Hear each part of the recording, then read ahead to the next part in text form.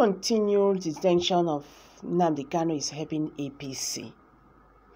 Imagine. Hi guys, welcome back to Prospect Channel TV. Thank you for always coming out here. If you have not subscribed, please kindly do, and don't forget to give us a thumbs up. Ahead of the 2023 presidential election, Kaun Ekwo, the former indigenous people of Biafra, IPOB's new media and special duties coordinator and press secretary to Nnamdi Kanu, on Saturday, asked the federal government of Nigeria to free the leader of the indigenous people of Biafra, Nnamdi Kanu, and let us hear from him. Politics Nigeria reports that Ekwo expressed her belief that the Muhammadu Buhari's administration keeping Kanu in custody is a ploy for the ruling All Progressive Congress APC to gain advantage in the forthcoming 2023 general election. Recall that Kanu has been in the custody of the Department of Security Services, DSS, in Abuja since he was adopted in Kenya and brought back to Nigeria in June 2021. The Court of Appeal had, on October 13, ordered the IPOB leader's release, having dismissed the remaining 6-count charge levied against him by the federal government of Nigeria. The federal government had asked the Court of Appeal to stay the execution of the judgment discharging Kanu, pending the resolution of an appeal it filed at the Supreme Court. Since Kanu's arrest, the battle for the soul of IPOB has taken a worrying turn. There has been conflicting orders and frictions among top separatists, Kanu's family members, and the IPOB leaders' lawyers.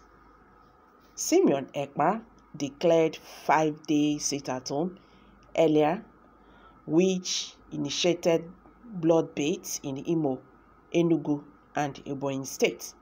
The sit-at-home order during periods that are not Kanu's court days has been reportedly rejected by IPOB lawyers and the separatist group's Directorate of the State, DOS. Kaun Ekwo said that the Nigerian government should free Mazi Nnamdi Kanu and let them hear from him. She said keeping Nnamdi Kanu in detention is creating confusion and insecurity in the southeast. Perhaps that is the plan of the federal government of Nigeria and President Muhammadu Buhari to gain advantage, she said. Well, I am not even seeing this giving the federal government of Nigeria,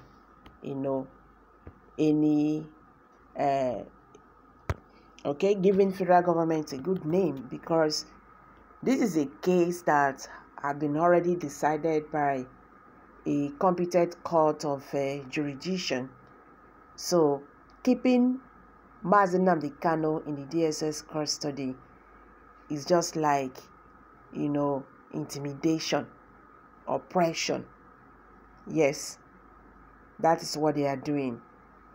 And for the fact that the federal government of Nigeria is not even considering the Southeasterners, with what is going on in their region, is really worrisome. Because every leader should have this first thing in mind: how to protect your people, the masses, and all that, their welfare. That should be the first assignment of the government. But this government, we not just know the one when we don't just understand. They are creating more problems for Nigerians. I can't even say what we have actually achieved in this regime. I know that so many persons are still clapping for APC government. Make una they clap for them. None of us they here. You understand? So anything when go still happen again, not every one of us they here. That is the truth. All of us they this matter, they suffer this suffer. So if by this time Nigerians have not learned, I don't know when they are going to learn. With what is going on, we have a government that disobey its own law. We have a government that do not care about the masses. They don't care. Yes, whatever happened to the masses, that is their business. Whether people are dying or whatever, or houses are being burnt or whatever, that is their business. That is the reason why people are still being killed in the north today. Northerners, so many innocent Northerners too. Yes, those people, they are still innocent, have been sacked from their ancestral homes. You cannot go to your farm unless you pay levy to bandits. So we now have two governments in some states in the north.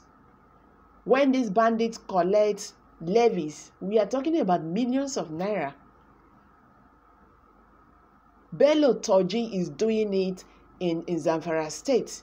He's doing it in Sokoto, in Niger State. He collects levies. They said, what did they call it? For peace, whatever. So that means if I collect this money from you people, no attack. And it's going to just be for a season. After when they don't plant that time, harvest. That money when they pay, it don't expire. So if they are starting again, oh my God, if they are starting, their new farming season again, they are going to contribute, new levies to the terrorists, leaders. And the federal government of Nigeria, Nigerian army, we tell you that Bello Turji is from Zamfara State, is from a local government, from the Chinkafe local government area. They know his community.